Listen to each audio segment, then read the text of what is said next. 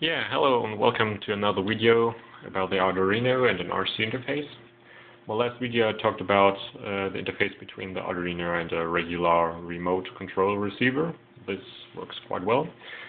And today I want to talk about the Wii Nunchuk and the Arduino.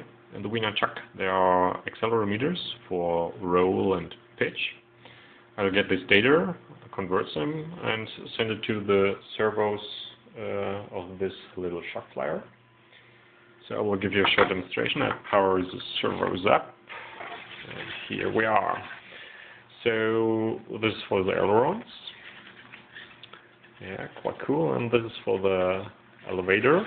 As you can see, everything works fine, just with a few lines of code. Quite simple. I think, yeah, even beginners could get this code running on their Arduino. So I will use this nice nunchuck. It's very cheap. It's about $13 for an experimental remote control. I think it would be, it will be quite strange to fly with a nunchuck. So I will let you know. Thanks for watching my new video.